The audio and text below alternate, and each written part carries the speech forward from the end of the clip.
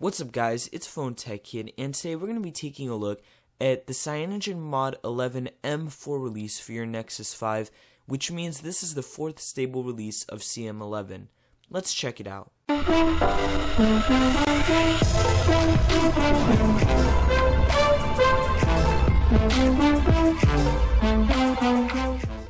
So basically, if you've ever flashed a ROM on an Android device, you've probably heard of the ROM CyanogenMod. They offer the latest version of Android, but they also give you stable releases once every month. So this is the 4th stable release of CyanogenMod 11, and it was released about a day ago, or March 8th, and they should have a lot of fixes and a couple new features.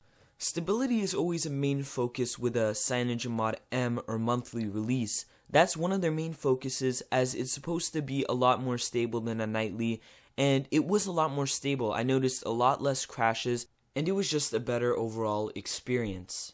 Now the CyanogenMod team made sure to include a couple new features, and one of them which I really enjoyed using was the transparent volume panel.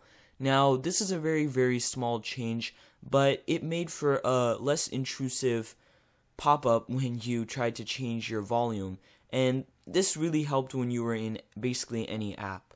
If you popped up into settings, you wouldn't really be able to tell a difference between this and a nightly release. The only difference I noticed was under interface called left-handed mode.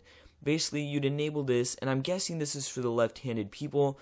When you go to landscape mode, it now shows up the navigation bar on the left-hand side instead of the right-hand side.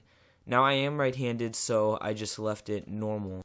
But other than that, as I said before, you were getting the same experience that you would expect on a CyanogenMod ROM.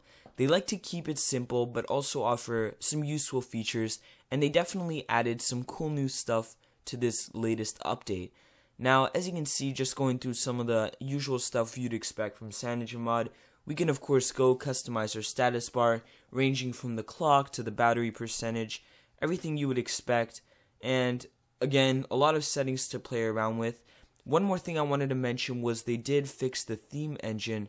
Apparently some people were having crashes with that, so if you want to install themes from the Play Store, you now can. And then also, of course, we have our favorite button section where we can customize the functionality of our volume rockers. At the end of the day, I had a really great time playing around with the CyanogenMod 11 M4 release.